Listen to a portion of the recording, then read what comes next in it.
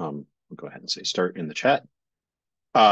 This is the R4DS Project Club, where once or every month we talk about something that we're working on that we find interesting.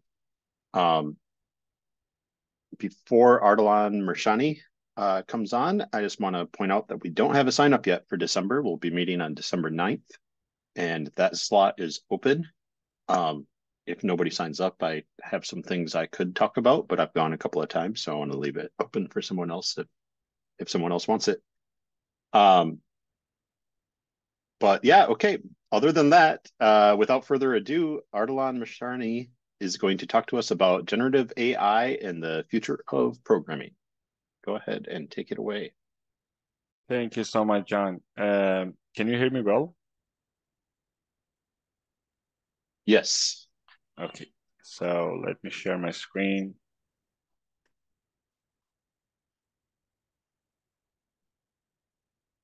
And do you have my screen?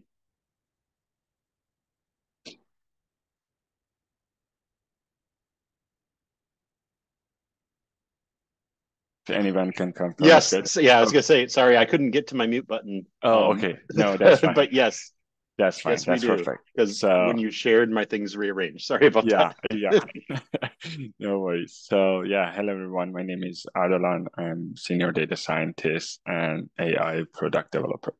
And today I'm going to talk about how the LLM, the large language models, and like example of that, the ChatGPT affect the future of data science. And let's start with the agenda that I will start with intro of the LLM, what is the large language models, and a little bit background, but very high level. And then we move to data science part that you all know this, but it's good that we have high level overview of what is data. I mean, the intro, having an intro of the data science, and then we relate these two topics together. And at the end, we will have as sort of looking at the opportunity and challenges with the connections of these two fields. So let's start with the large language models. But before continuing that, you will see different images in my presentation that I should mention. All of them are created by DALL-E 3. It's a model that generated by OpenAI that just transfer the text to images. So yeah, by the way. So, what is a large language model? By definition, so it can be very complex, but if we want to simplify it a lot, so we can mention that it might be something like a predictive tool that predict the text, and through these predictions, it create a word, it creates a line, a paragraph, and that can be anything. It can be code or other things that make sense, and this is the magic of that. And yeah, but the idea is that it just forecasts and predicts words in a sequential way. But in terms of the mechanics of this technology, it's just, I mean, again, this is very simple explanation of that. It can be way more complex, but it's a giant matrix multiplication. And the whole idea was just powered by a concept is called neural network that is inspired by the human's brain's neurons. And this is just the giant matrix that you just try to just find out the right numbers in this giant matrix and through that train the model that works based on what you want. And the whole concept is not new. So I think we had it like around 60 years ago, 70 years ago. And but it didn't came to the application till that we had a good advancement in the computation part empowered by the GPUs and also emergence by the new model is called transformers. It was a paper that released in Google Research Lab 2017. And after that, like the combinations of these two just empowered us to have very powerful large language models.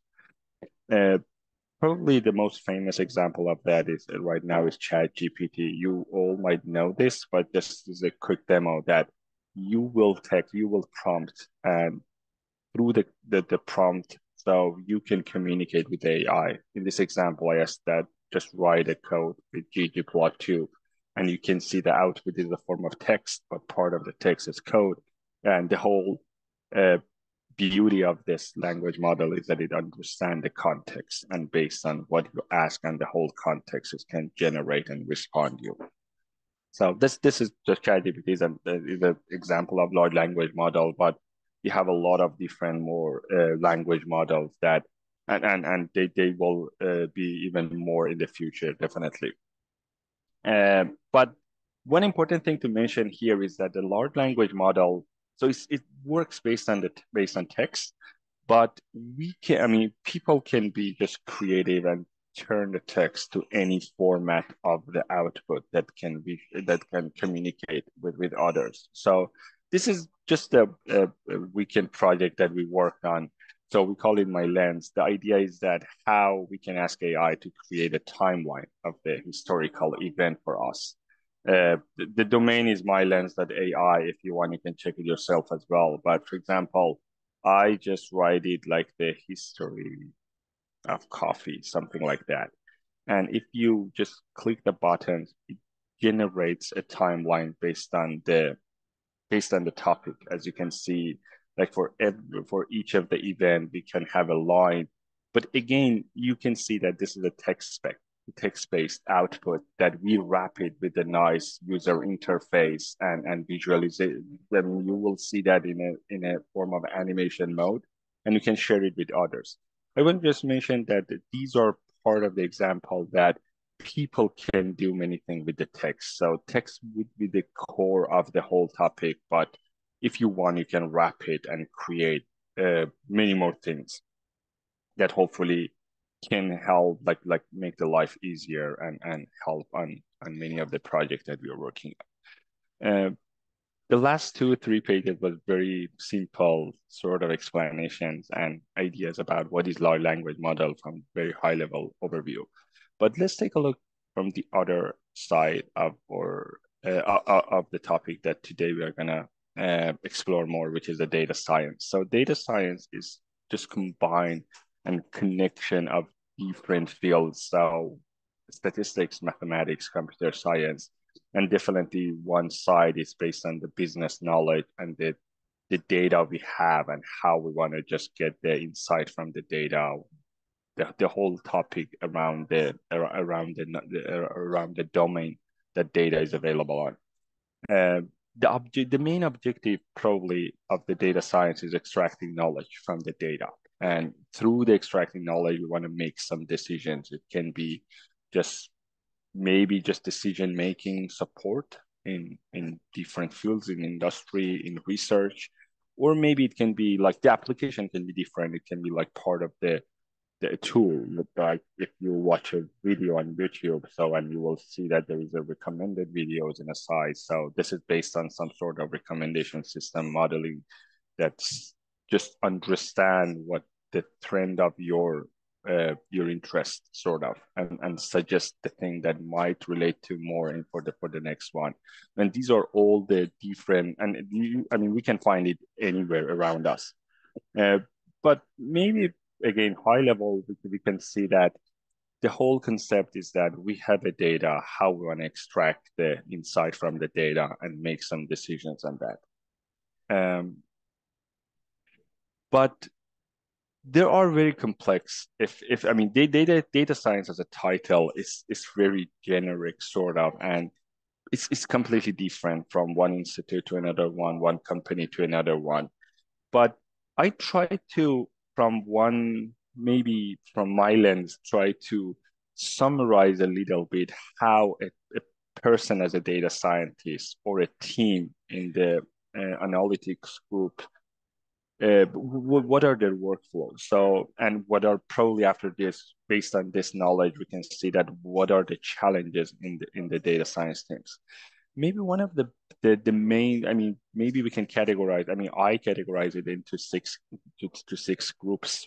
Definitely can be more than this, but maybe we can start with data collection. So this is part of the thing that people start with, that gathering the raw data from many times from the various sources. they try to bring into their own system and try to do the pre-processing, cleaning this data and make it ready for the analysis. When the data is ready, and the next step is that we explore the data a little bit more to understand if there is any, I don't know, caveats in the data, anomalies in the data, get some sense about how this data looks like. And then after this, we go for the modeling part. So it can be like, again, the modeling is very generic. It can be different from one field to another, but we choose based on what we need, based on what the insights we are looking uh, on. We go and select the algorithm, try to creating the model, validate the model. And then when we are happy with the result and see that this makes sense based on what we want, so we will deploy it. It can be, I don't know, it can, even the deployment can be just communicating the result. Imagine just sharing the report with some stakeholders or creating a dashboard for people, or imagine you have the YouTube and you want to just embed the model as part of the recommendation system.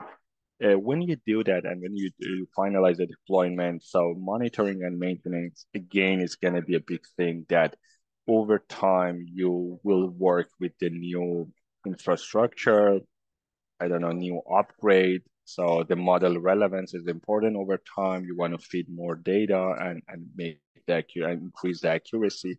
So this can be probably the last stage that it needs an attention that over time you need to update and make sure everything works well based on what you want.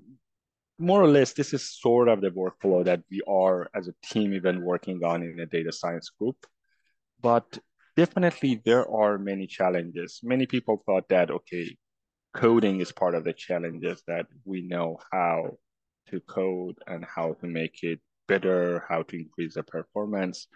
But we saw that data itself is a big challenge, that when they come from various sources, how you can integrate them, how to can just maintain the data that you have, and how it works with the infrastructure you already had in your group, because many times you are working in a team in a company, and there is some sort of limited infrastructure that you need to work with that because of the privacy and accuracy and the speed and anything like sensitivity of the data.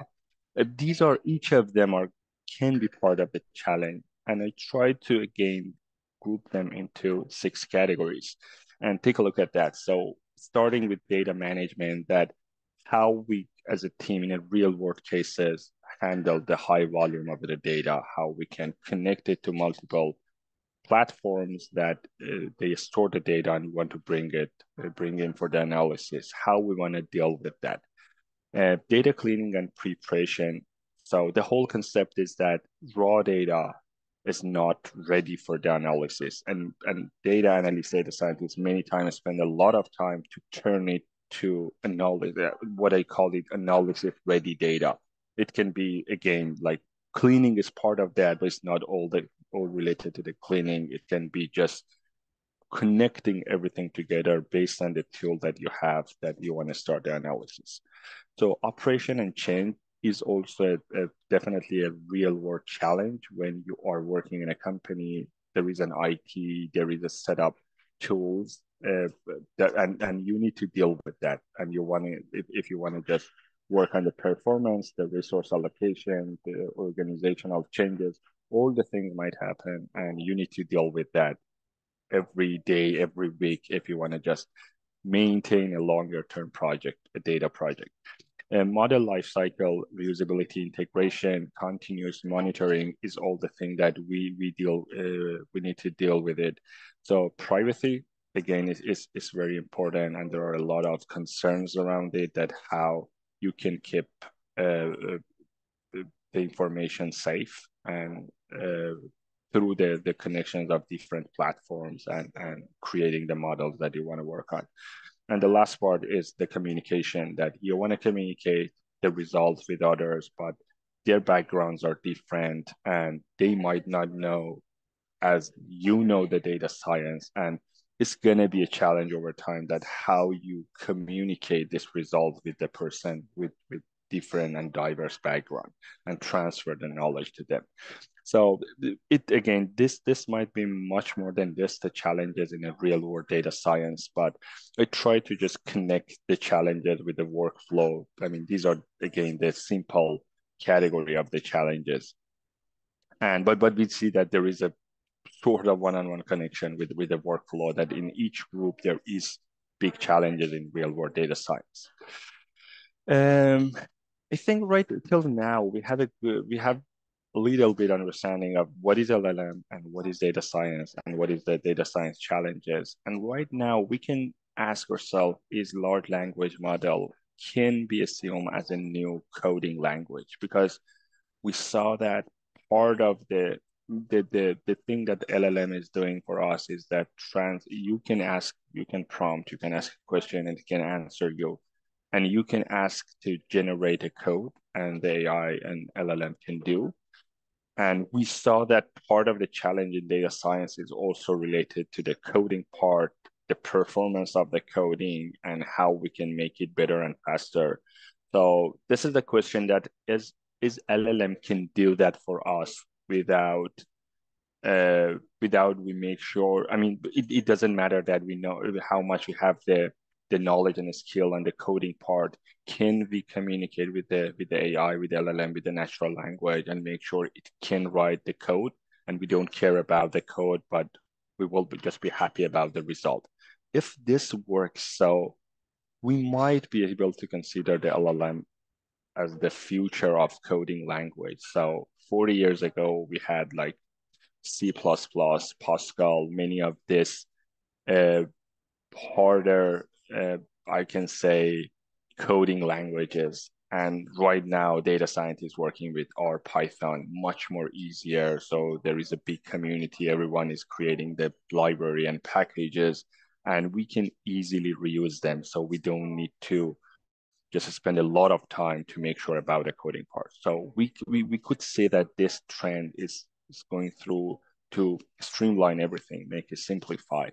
And maybe can we ask that the LLM is the future language model that in another round make it more simple, that you don't care about the syntax and anything. You just ask a question, and even you don't care about the language. So you don't care about R and Python and the environment packages, anything. You just ask you a question and it goes and write the code and just generate the output and you will be happy. So before answering this question, or maybe for answering this question, it's good that we compare these two ones a little bit more. What is the fundamental difference between an LLM and a computer coding languages? So it's important to see that a computer coding language, something like Python and R, these are rule-based operations. So there are some syntax, there are some rules, there are environments that you work with, that you write stored up function or request statement in the environment, and you get the result based on some rules. But LLM is not that one. So it's a learning-based prediction. So you ask something and it tries to predict one word after other one in a sequenced way. And many times it makes sense. And because of that, it works like a magic, but it's not deterministic. It's not rule-based. It's a probabilistic sort of coding language. And if you want to just consider that. And we know that the computer coding is very structured. There is input, there is output, but in LLM, you can even engage in a dialogue. So everything cannot be just code. So you can just communicate. Some part of that is just outputting the context, or maybe just back and forth question answer to just make sure about what should be coded. And then part of that can be a code. So it's just a different structure. And but LLM is definitely much more easier. So it's just based on the natural language. So you don't need to care about the syntax and everything. So these are maybe again two, like in four categories, the difference between the coding languages and LLM. And but back to the question that if LLM can be the future of coding languages, at least in a data science, I think it's a good time that we take a look at the history of the maybe some examples of the LLM in data science and how they helped in the past few years. Uh, Definitely one of the important tools that in the LLM tool in data science in GitHub Copilot is released in 2021. It's an AI powered code assistant, like code working in VS Code that you can write a command. As you can see here, you just write sort of a command line, a document, inline comment, and it just generate the code that comes after. And through this process, it understand your environment and can just auto-complete the code that you have, and over time just helps you more and more because you are just creating your projects with more functions and data. And many of the many parts you just need to hit the tab on your keyboard and just auto-complete it, and it just boosts the efficiency and the speed of writing codes and accuracy as well. So GitHub Copilot is one of the a very important example in this field. And ChatGPT also itself has a specific plugin. It's called Code Interpreter. So in the backend of that, there is a Python environment that you ask a question and it just turns it to the code, and the code is being executed on the Python environment. And then you will see that you will have the result. You can check the code as well, but as you can see here, so it just generates the table, the visualization, and it goes more and more, and you will see the answer. So it's pretty interesting, the whole idea that how fast the large language model can come in and turn a request to a code executed and give me the answer. And many people just raise, like maybe like in the community, raise a question that if the data analysis or maybe the data analyst will be replaced through this process, okay, ChatGPT can do anything. I think, but it's good that we back to the challenges that what were the challenges in the real world data science, and if ChatGPT can or cannot solve it, or maybe if there are something that cannot solve it now, but maybe will solve in future. I want to just take a look at these challenges more and explore it with having an eye on the LLM as well. Before taking a look at the challenges, so I think a good question here is that if you experience with ChatGPT more and more, you see that it's form of a reactive LLM. So it means that you ask a question, it answer you. And this is part of the big challenges here, that many times it really depends on the question or the prompt you ask the ChatGPT that what to do for you. But one of the fair point here is that if it can just remove the human in this reactivity loop. So maybe if we can having some sort of system that people can rely on without asking more, and just giving a sort of task and mission to the AI, and it can go and do it for them. So it is going to be a big thing, because in that case we can sort of chunk a big project to a smaller task and make sure each of the tasks can do pretty well, can be executed exactly based on what we want. And then at the end of the project, we will have everything completed. So can AI be autonomous and without people's help can go and solve a project? So in the context of the AI and large language model, we have a concept is called agent that is doing like this. So agent is an autonomous entity that perceives the environment that you're working on, and based on the mission and based on the task that it has, it just do a different round of actions and observe the output of the actions. And if there is any problem, it tries to use any tools that it has in hands. Like one of the tool like can be accessing to Python environment. Maybe one other tool can be just access to Google API to just search if it's just looking. Imagine that how a data analyst works, that you write a code, there is a bug you don't understand, you search on a Stack Overflow, get the answer and fix your code. And through this process, so you try to step by step solving a big data analysis project.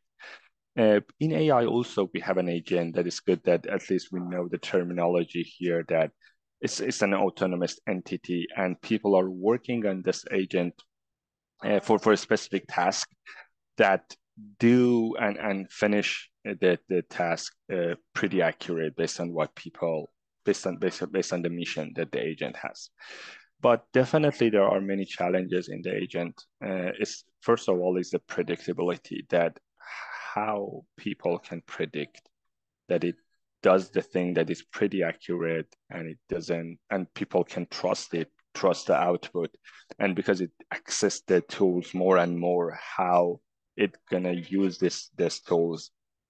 And again, the privacy, the ethical part is also a big part of these challenges. But we will see that this agentic sort of AI is a big trend right now, that in any field, so people try to creating some agent to be autonomous and end-to-end solve a project.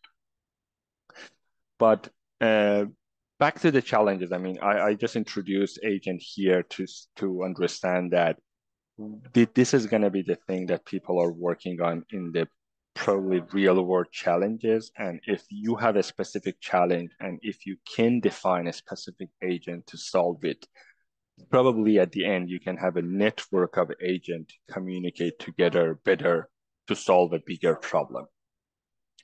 And this part is just coming from my personal experience. So we started working on a tool. It's called Data Model.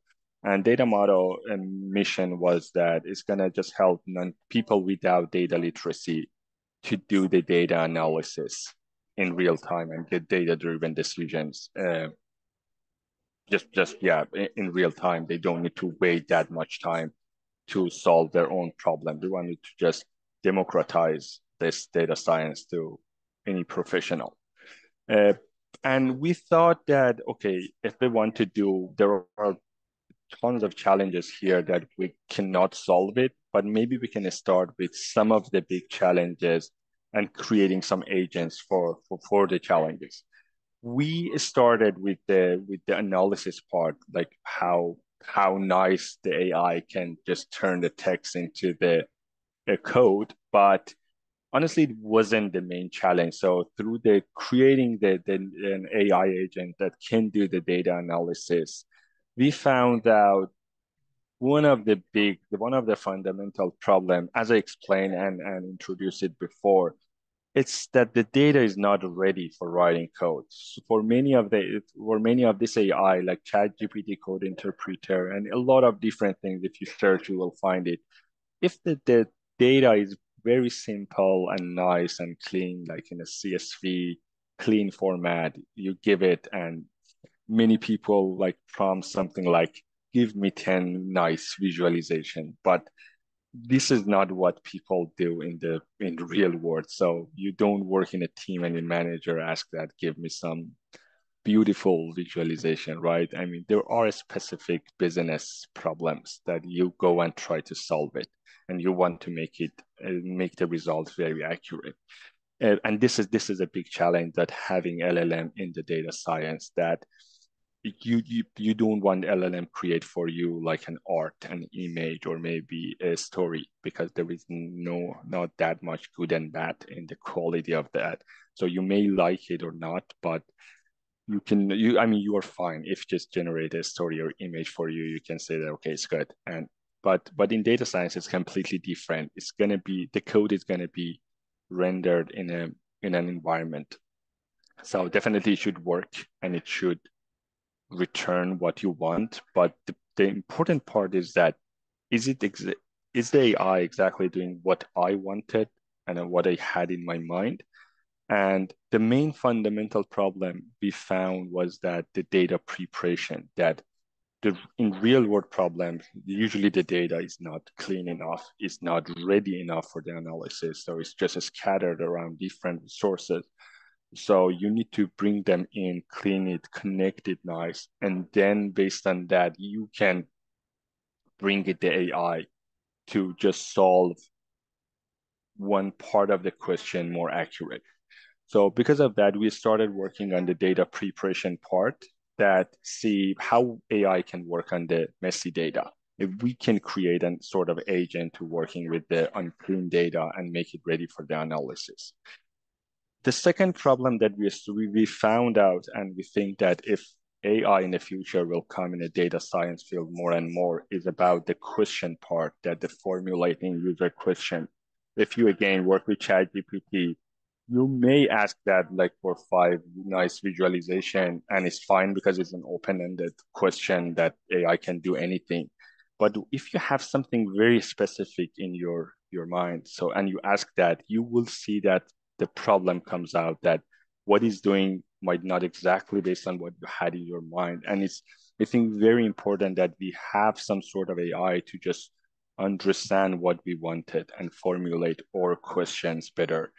And it's not going to be just what we ask the AI, but I think part of our experiences shows that the memory of the AI is so important that if the AI, if you are working with an AI more than a year and you already answer a lot of different questions based on your teams or companies or I don't know, research labs questions. So the AI understand you more and more.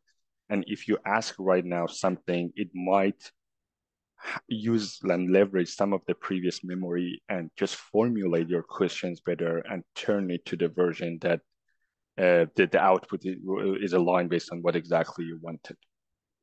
Advanced analysis is part of the thing that people will are seeing more, and it's just that turning the text into the code.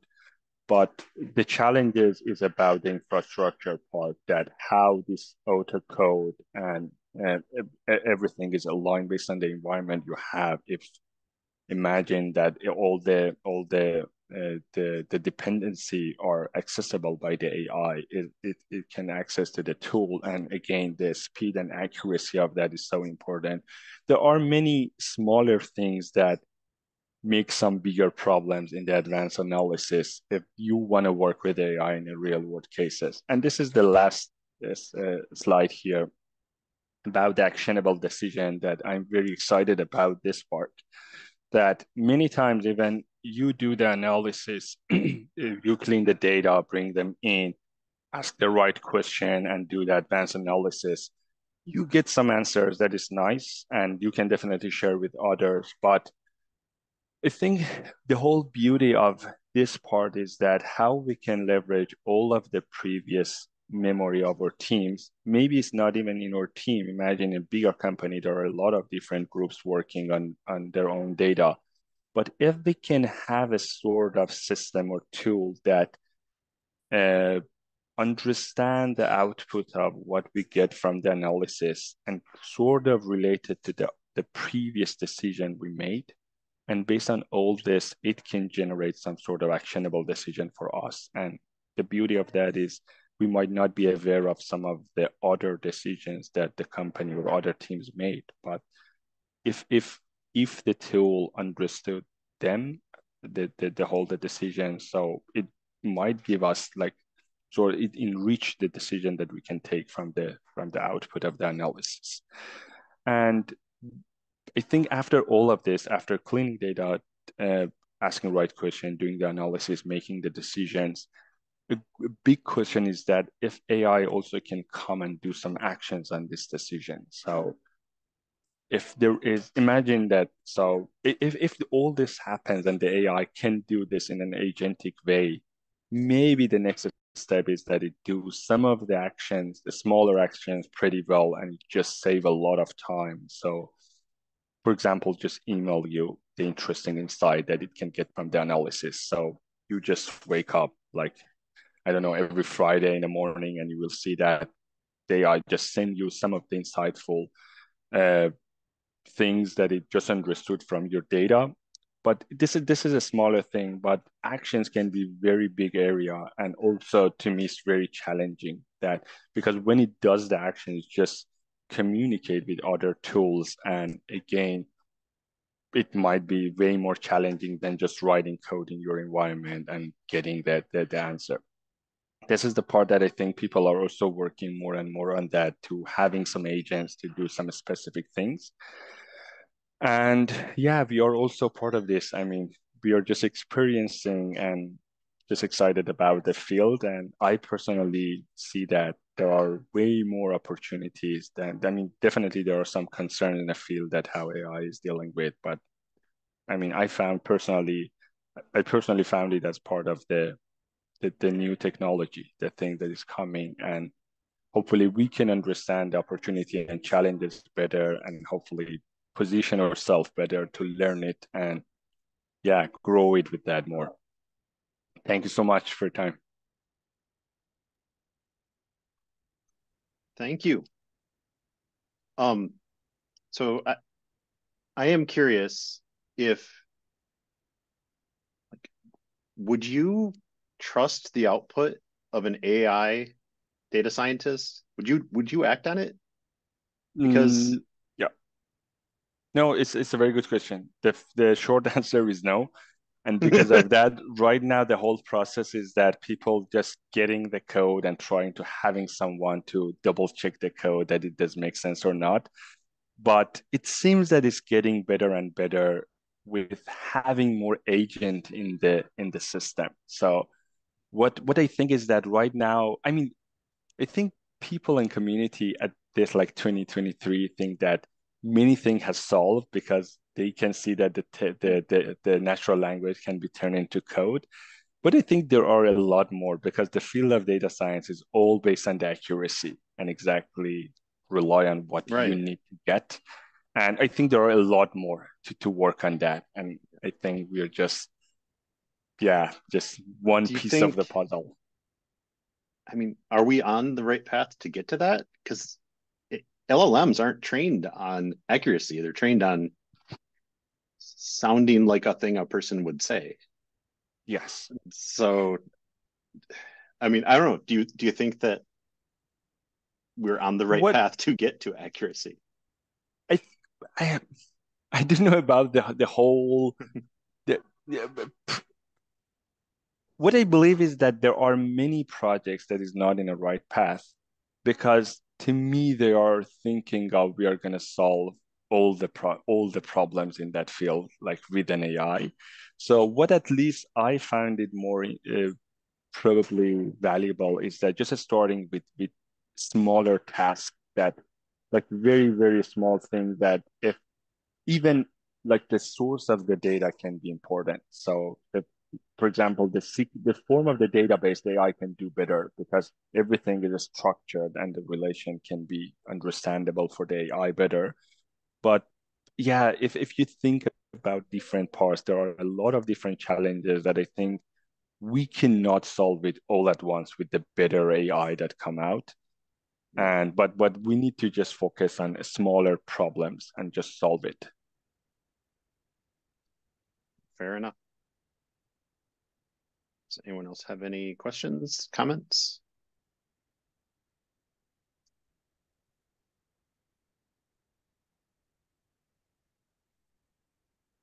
Um, Okay, I all have right. Oh, go ahead. some questions. I've been playing with this data motto, and I found it somehow very useful. But I just get the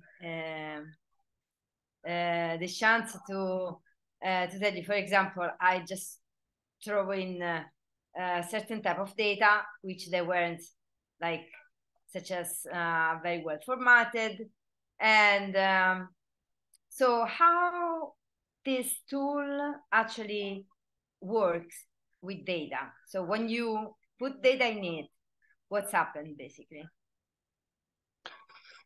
The whole framework that we found it beneficial to work on is comprises on four different agents. So data, question, analysis, and decision. So, and the first two agent, which is the data preparation and question formulating, is something that comes before the analysis part, because we found out if you just add the data to the AI and asks doing some analysis or some code, it cannot solve it. The accuracy is very low because it just goes through the unlimited loop of error to preparing the data based on what you wanted. And then many times you cannot control it. Just do the analysis that is not what you ask and give you some answer that you didn't want. Because of that, the framework that we are building is that try to be more to be more accurate, is that we are just building a two AI agent before the time that is going to write the code for people. Because the whole backend part is that is access to the coding languages, the Python and R and SQL, these three main language in data science. But we found out the AI cannot just initially started with writing code for every like general use cases. When you add the data, we went the data through a data cleaning service that it tries to improve the quality of the data and make it ready with AI.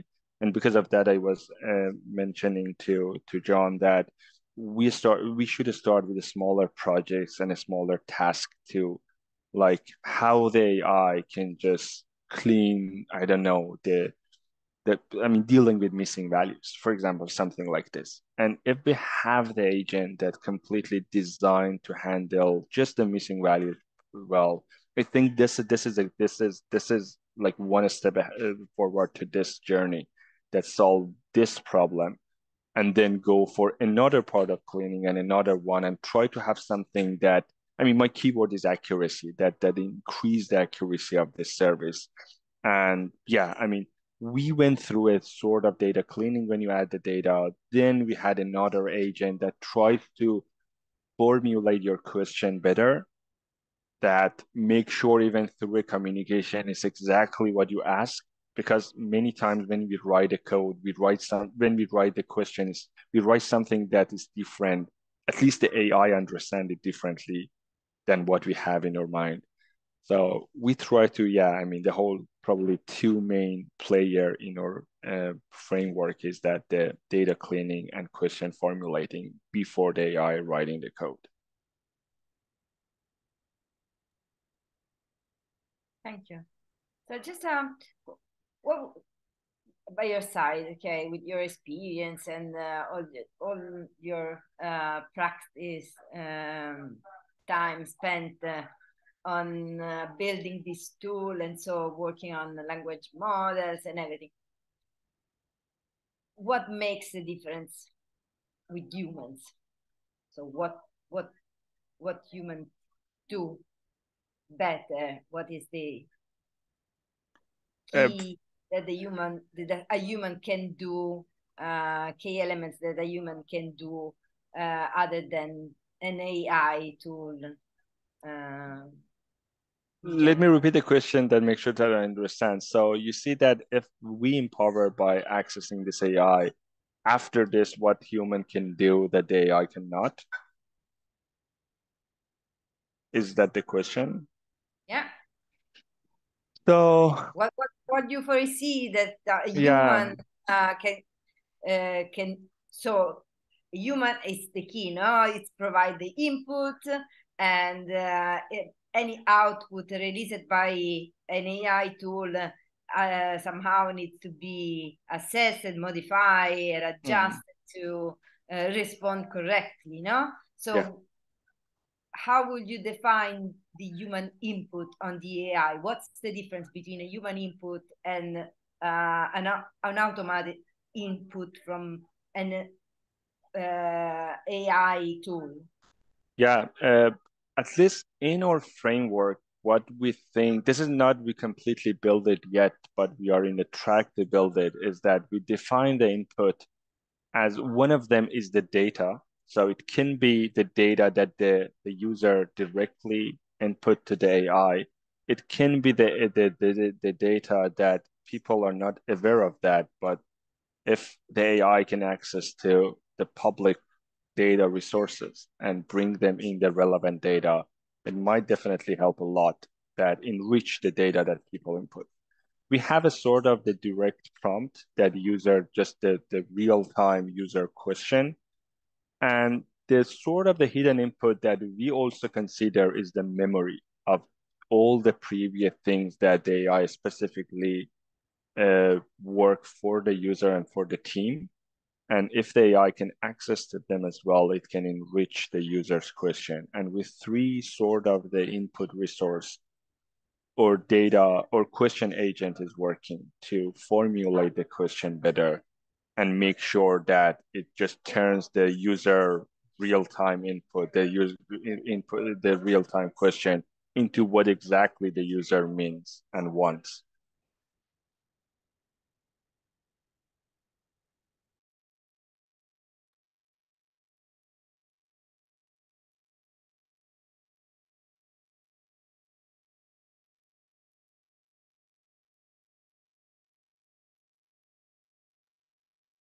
All right. Anyone else have questions or comments? Well, thank you very much. I think this is a topic that we're probably going to continue to hear quite a lot about. And I suspect it's one that we're going to hear that it will soon replace people. We will hear that for the next 10 or 15 years. No, I agree with you. I think it's more, yeah. Well, the way that I like to think about it is that it will displace people, not replace people. So they're going to end up somewhere else. Possibly, yes. If all goes well. But yeah, I think, I mean, I don't know. I think that we probably will make some advancements, but I think it's not where people think it is in a lot of ways. And I actually worry about a lot of people just taking it and saying, well, it gave me an answer that must be true. Well, like there was just what is the name of it? That someone has the little badge thingy that like communicates with ChatGPT, and they released a video of how cool it is. You can just ask it things and it gives you an answer. And in their product video, the answers it gives are wrong, but it sounds right. And so they didn't even check that for their own video. So it was a TED talk, I think. Was it?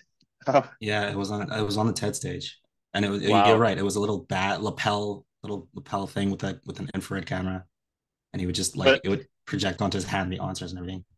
Yeah. Anyway, so use caution. I will say, Copilot and that kind of thing is very cool, and it can be very helpful. Just use it with caution. Pay attention to what it's doing because they are not automatic yet. Of course. Totally talked about. Yeah. All right.